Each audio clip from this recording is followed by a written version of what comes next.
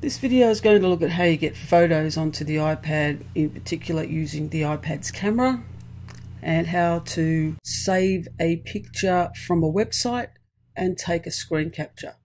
Now, this is part one of a series of videos on how to get photos on and off the iPad.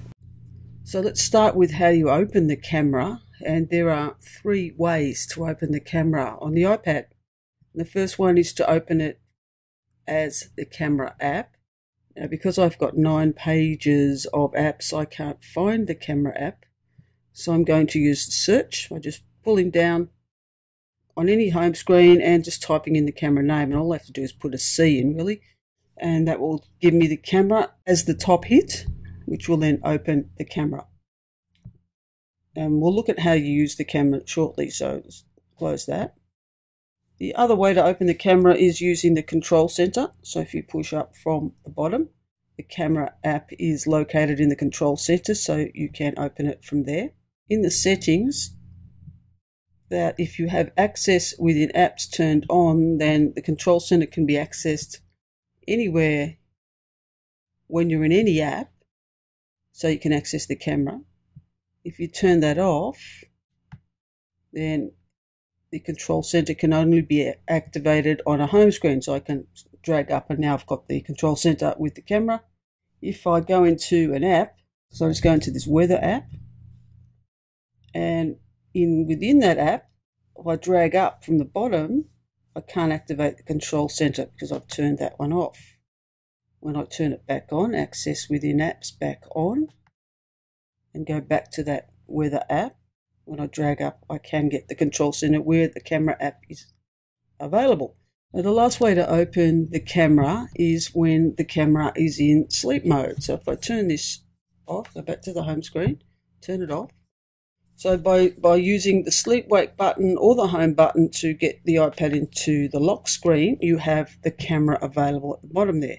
So I can drag up and then I can access the camera. You can see down the bottom here there are no pictures, so if I tap on that, I cannot get into the camera roll until I unlock the iPad.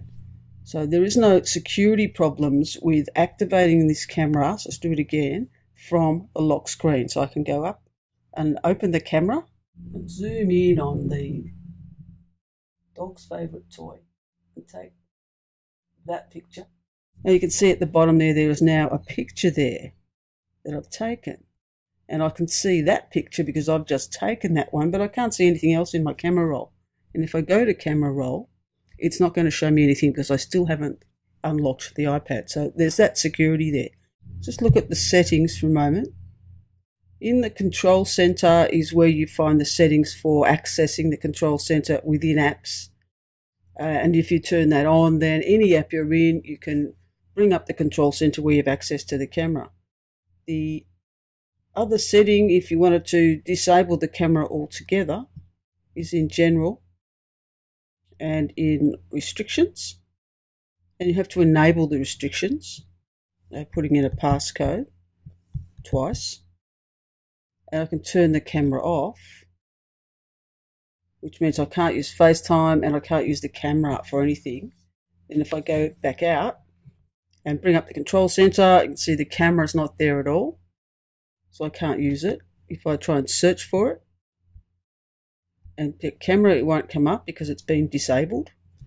And if I go into the lock screen, the camera's gone. So if you do that, if you turn it off in restrictions, you can't use the camera at all. So let's turn them back on. Go back into General and Restrictions. Turn the camera back on and disable the restrictions. Photos and camera setting, and some of these other settings we'll look at in another video when I look at the Photos app. So the only settings for the camera are 2 of them. The grid is on at the moment, so if I turn the camera on and frame a picture, then I've got that grid to set up the shot.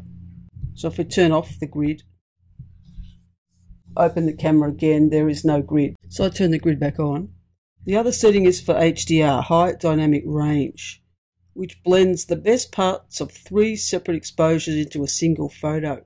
So if you turn HDR on in the camera app, then you have an option to keep a normal photo as well as the HDR photo. So if I turn that off, but I turn HDR on, I'm just going to get one photo, the product of the three. So HDR is off at the moment. So if I turn HDR on and take that picture again, so you can see the HDR, that it's an HDR image because it has HDR in the top left. So if we look at how you take a picture with the camera, and I'm just taking a picture of what's next to me on my desk. So it's nothing very interesting.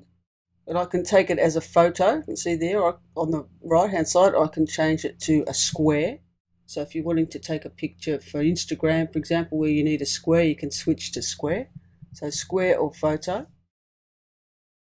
Pinch to zoom in and out. So I can zoom in on one particular thing. So maybe zoom in on the light.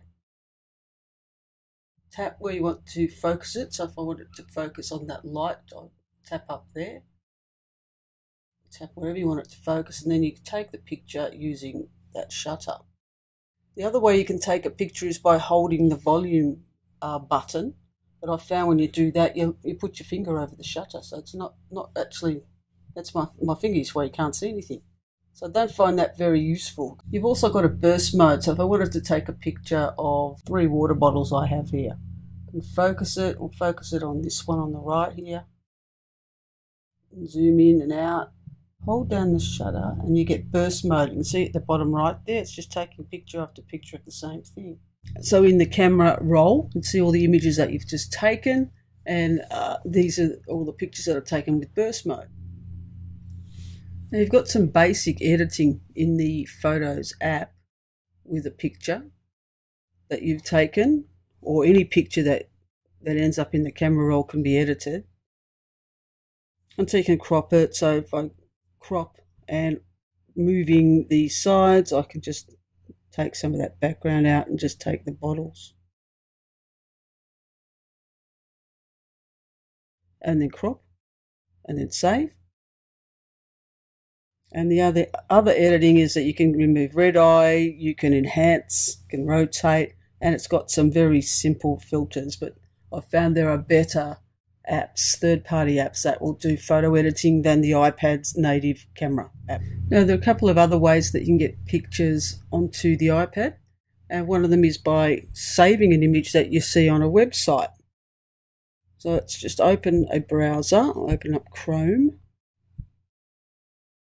and on a website, any picture, so it's gone to this page here, and I want a picture of that cat. So all I have to do is hold my finger down and save the image. So I'm going to hold it down. I've saved it to the camera roll. The other thing you can do with this is also search Google for the actual original image and open that image in a new tab if you wanted to do something else with it.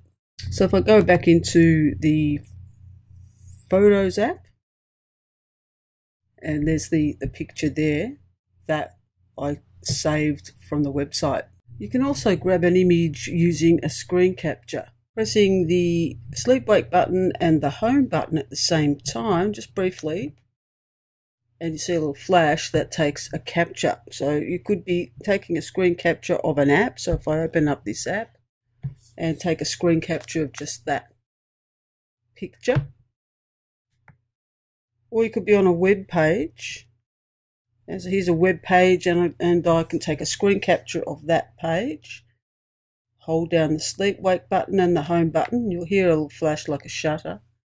And then in your Photos app, in the camera roll at the bottom there's the screen capture of the home screen, a capture from one of the apps, and a web page.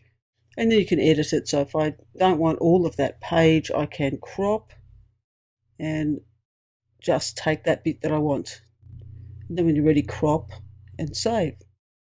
Besides importing photos onto your iPad or copying them from another source like a computer or a phone, the major 3 ways to get photos onto your iPad is to take a photo with the camera, the iPad camera, either a still image or a video. So you can go into the camera app and you can select, at the moment it's on photo, and I can select a square photo, Or you can take a video, so just move the slider down to video and it's now a red dot, and that's the recording button. So if I record the same thing, record the bottles on my desk, just tap the red dots and the video starts. So it's now 3, 4, 5, 6 seconds of video, and then the red button to stop it.